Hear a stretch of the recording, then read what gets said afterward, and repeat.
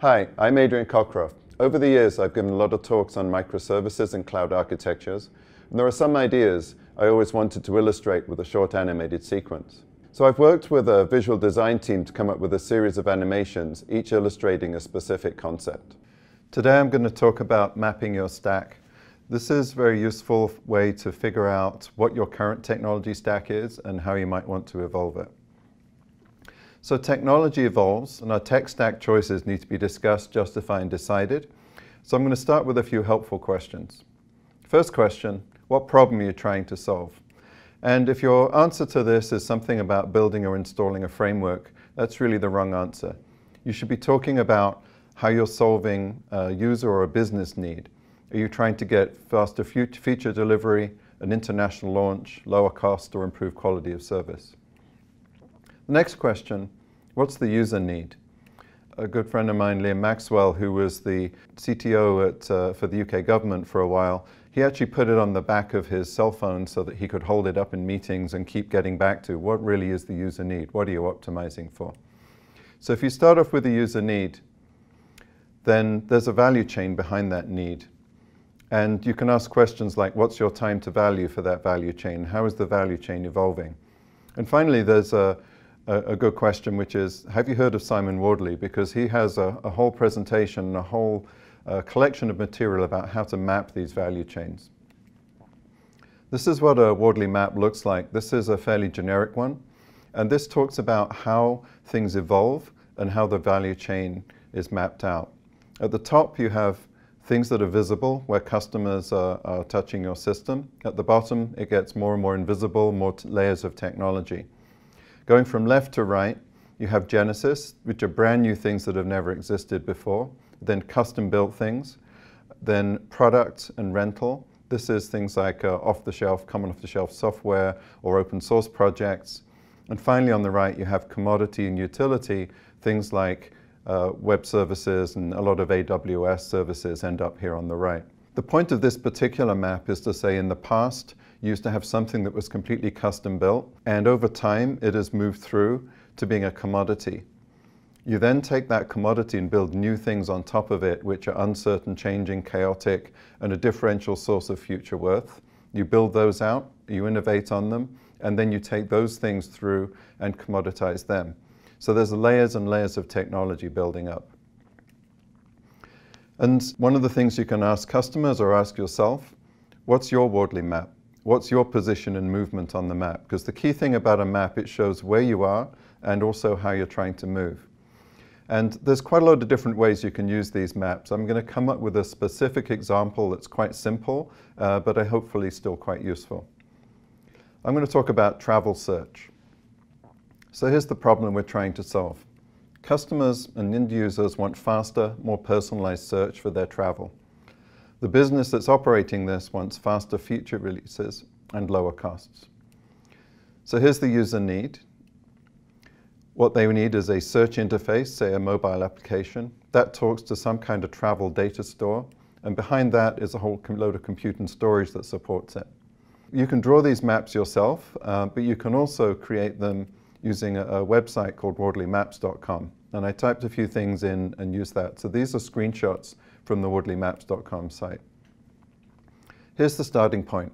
And I'm going to start off using Simon himself. Simon, if you follow him on Twitter, you see him occasionally grumbling about how uncomfortable aircraft are, and if he flies coach, that the seats are uncomfortable.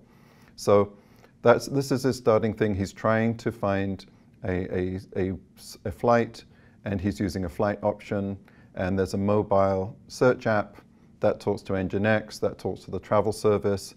Then there's a search cache. Those are running in a travel search data center. But the actual data that the travel search service uses comes from a global distribution system. You might have heard of Sabre and Amadeus. Those are examples of that. And that runs in a data center itself. Now, Simon, as I said, likes to be comfortable. So here's a new user need, something that hasn't been done before.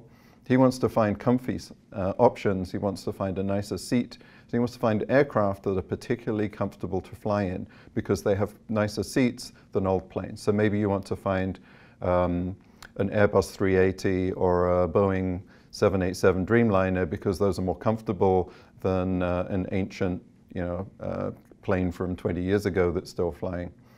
So he wants this user option, so you modify your mobile app to create that option.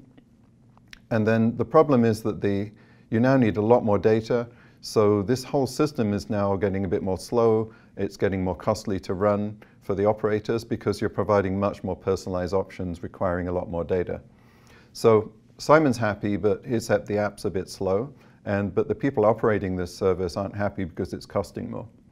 So here's the next thing we're going to do with the map. We're going to show movement on the map, which was going to take these three sections of the service and we're going to migrate them over to utilities.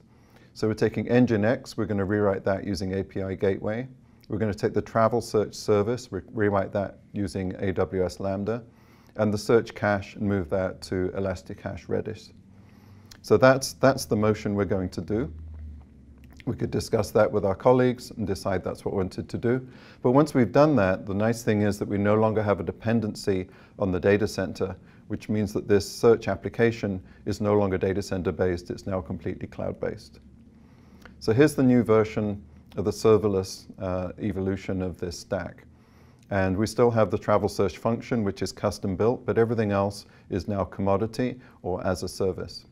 So that made it cheaper to run, but it's still a little slow. So let's look at optimizing the next level. We can take the global distribution service, which is currently running in a data center somewhere, which is quite a long way away from the AWS service region where we're running the new search application. However, this GDS service is actually portable enough that it can be relocated to run in multiple data centers or cloud providers. So what we can do is relocate that to run in the same region as the rest of the AWS service. So we're going to make that change, run it within the same region. Now the search application is actually connected to this other service by internal networks within a region, which are incredibly high bandwidth and extremely low latency. So this gives you a very fast front end and a very fast ability to get into the the global distribution system and search it.